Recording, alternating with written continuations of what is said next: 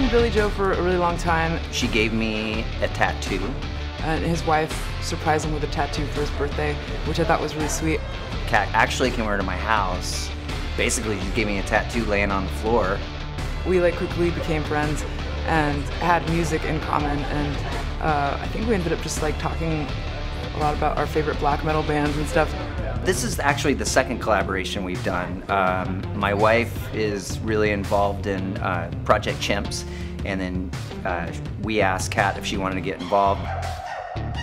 They were trying to find funding for a chimp sanctuary that they were building out in Georgia, and I was like, man, I'm on board. You know, I think anything that has to do with animal rights, especially with anti-animal testing, is that's something that I'm really into. It was really cool to see that side of Billie Joe because I don't think a lot of people get to see that all the time, especially, fans just get to see him be a musician.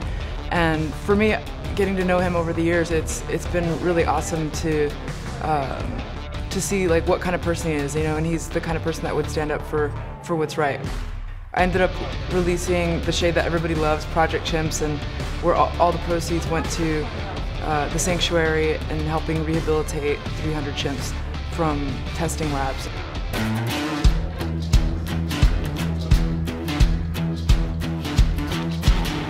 Personally, I've always loved it when guys wear eyeliner. It's I think it's awesome and I think it looks great. And Billie Joe's definitely kind of been the king of dudes wearing eyeliner for so long. It was kind of the ultimate pickup line in hanging out in the punk scene or asking a girl if she has eyeliner. And so I think I was around 18 or 19 years old when I playing with Green Day started wearing it.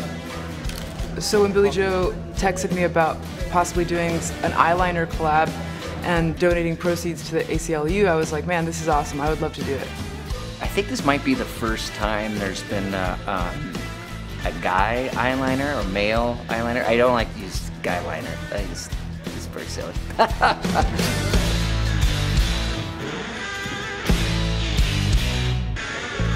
What I wanted to create with the Basketcase liner really was just to create an anti-precision eyeliner. This is a big fat retractable pencil that you can just layer and smear and play around with it and not have it look perfect and immaculate. Yeah, absolutely. Yeah, I love it. I had the idea of doing a photo shoot with Billie Joe where we kind of pay homage to this old poster that I used to have as a kid. It was inspired by a couple of Nancy photos, no heroin. So it was. What I remember from that poster was that Nancy just had this blown out black smoky eye, and I always loved that look. I loved that aesthetic.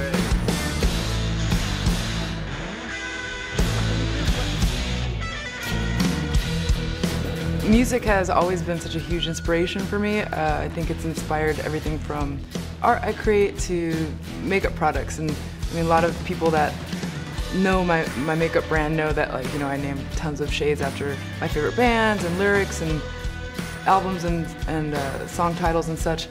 And so I'm always so excited whenever I get to collaborate with a fellow musician because to me I feel like that is my biggest muse.